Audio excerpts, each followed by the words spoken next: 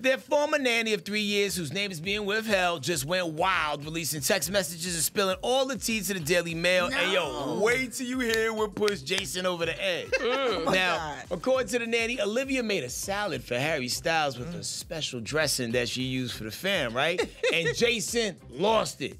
She said that when Olivia tried to leave with the salad, Jason laid under her car to prevent her from driving away. Oh my God. Now, Jason and Olivia released a statement clapping back at what they called the nanny's campaign of harassing them by saying, "It's incredibly upsetting to learn that a former nanny would choose to make such false and scurrilous accusations about us publicly."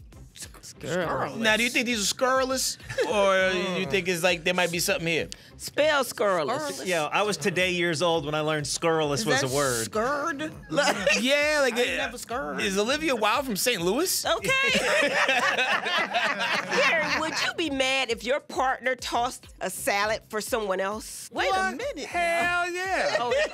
You will not toss nobody's salad but mine. There will be no salad tossed before it's time. Okay, like your And mine salad definitely tossed. would be the best salad to be tossed. Okay, and the dressing is You good. got that good dressing. Baby, good bitch. I got dressing from the Himalayas. Oh, wow. Hey, don't forget to hit us up on social media. We're on all these platforms at Dish Nation. We'll see you there.